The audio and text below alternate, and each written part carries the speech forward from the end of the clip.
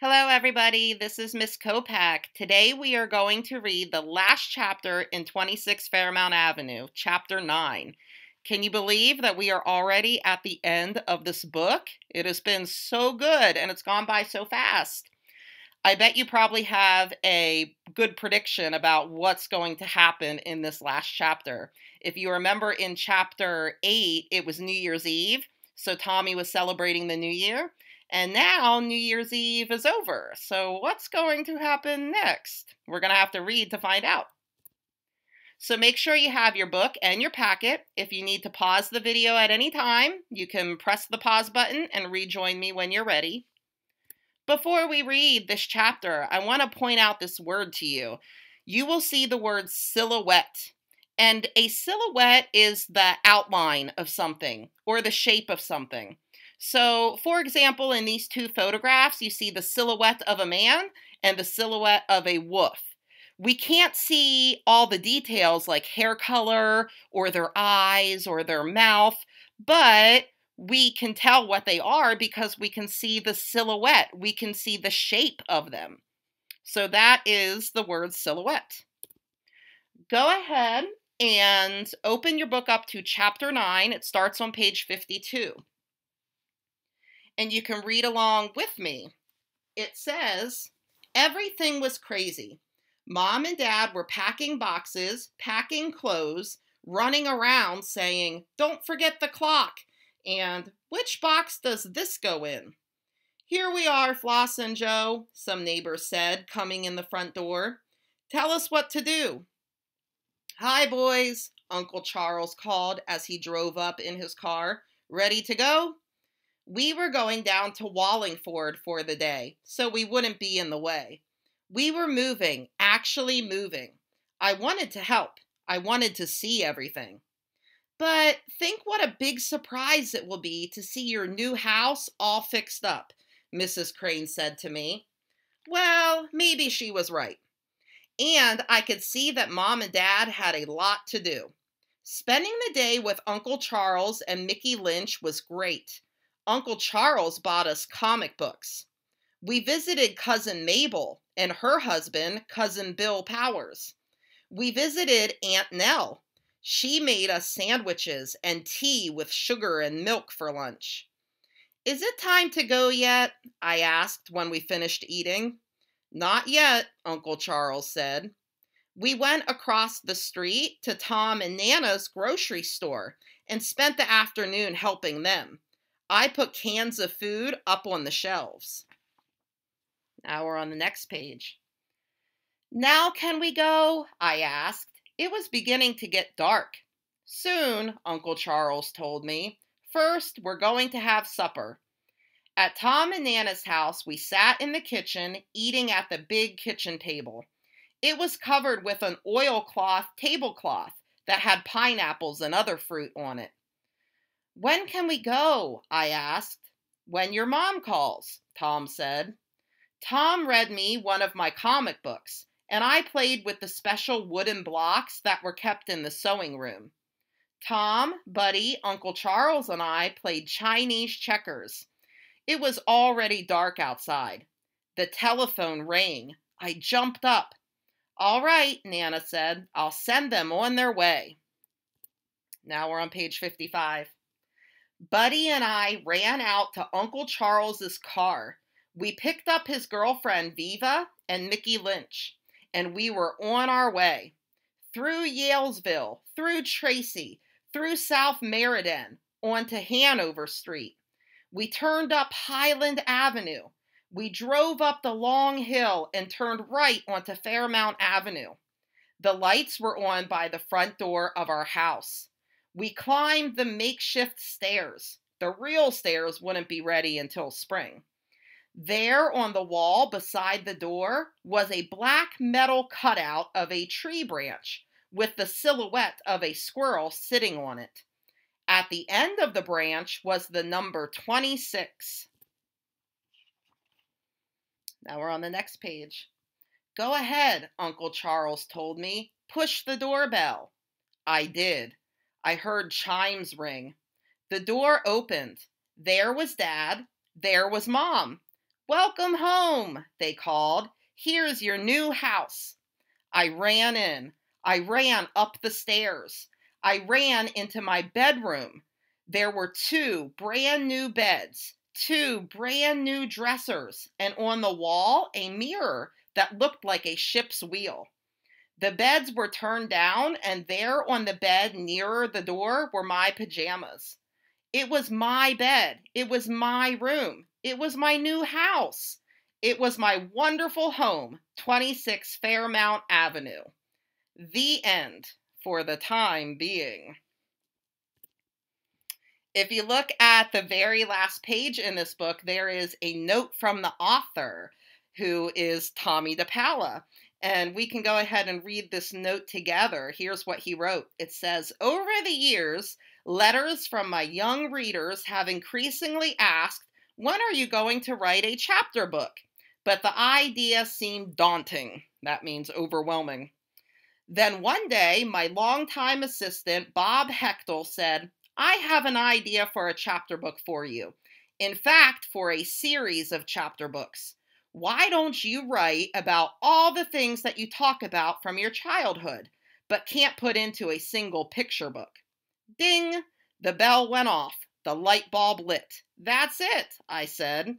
Then the work began. It wasn't hard for me to conjure up all the clear memories I have, and have had for years, of my immediate family and all the friends and characters that surrounded me during my growing up years. Those memories were also reinforced by hours of home movies that my father and mother took, from little one-year-old Tommy all the way up to movies of me and my dancing partner, Carol Morrissey, with various family friend outings and siblings along the way. The real work was to suddenly expand my writing after years of being economical, which is essential for my picture books. But I started, and with the support of my also longtime friend and editor, Margaret Frith, I wrote in an almost stream of consciousness style. Margaret then helped me to organize all the material into this first book. Yes, there will be more. After all, my sisters haven't been born yet. The Second World War hasn't started. Enough. Meanwhile, I hope you'll enjoy sharing more of my early life with me, meeting lots of family and other old friends. Tommy." So as you heard there, Tommy said that there was going to be more books. And on the screen here, you can see all of the books that are in his 26 Fairmount Avenue series. So this was the first book. The second book is called Here We All Are. And then the third book is called On My Way. Then there's the book What a Year. Things Will Never Be the Same. I'm Still Scared. Why? And For the Duration. So if you really like this book, you might want to check out these. I also have them at school. So if you like this book, you'll probably like this whole series. And on my webpage, I have 2 links posted to these Tommy DePaola stories. These are short stories, short picture books that Tommy wrote. He wrote a book called Nana Upstairs and Nana Downstairs, and he also wrote a book called The Art Lesson. And both of these books are based on Tommy's childhood. And so if you would like to hear these short stories, you can go to my class website at the Read Aloud videos, find the link, and listen to these stories. I'm not the reader in the video, but another person is. But I bet if you listen to these stories, you will make some really good connections and hear some familiar things from 26 Fairmount Avenue. So I really suggest finding the link and listening to these 2 really good stories. All right, find your packet and go to the last 2 pages in your packet. There aren't any chapter 9 questions. Instead, you're going to start working on something different. Since we finished this book, now you're going to pick a book project to work on, and you have 2 choices. So one of your choices is the shoebox diorama, and the page in the back of your packet tells you all the directions for the shoebox diorama. So you'll need a shoebox or another box that's similar to a shoebox. and you turn it on its side. And inside, you will decorate the box to look like a scene from the story. So you're going to think of maybe your favorite part of the book, and you're going to make that scene. You could use Play-Doh, you could use toys, you could use paper and crayons, but you want to create that scene. And then you're going to write a short paragraph about the scene. So explain what part of the book you made and why did you make that part? Why was that part important, or why did you like that part? And then you can glue that paragraph to the back of your box or put it next to your box. You'll also want to put the title of the book and the author's name on the box as well. So for example, I might get a shoebox like this and I'll put it on its side. And maybe I want to do the part of the story where Tommy goes to the movie theater to see Snow White. So I would have to think, how could I make a movie theater? So maybe I could make some little benches or chairs and have Tommy sitting in one. So maybe I could use Legos to make that, or maybe I could use Play-Doh to make that. And then with paper, I could put a movie screen and I could draw Snow White on the movie screen. That might be a fun idea. Or maybe there's a different part of the story that you like. Maybe you want to do the part of the story with Tommy and Nana upstairs being tied to the chairs. Or you want to do the part where Tommy got to move into his new house.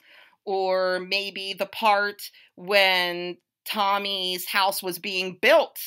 Or the fire in the backyard and everybody getting wet because mom sprayed them with the hose. So you get to pick what part of the story you want to make, and you're going to make that scene in a box. Your other choice, if you didn't want to do the diorama, you could do book in a box.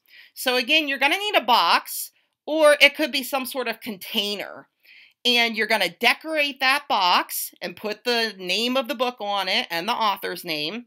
And then inside the box, you're going to put 8 different objects.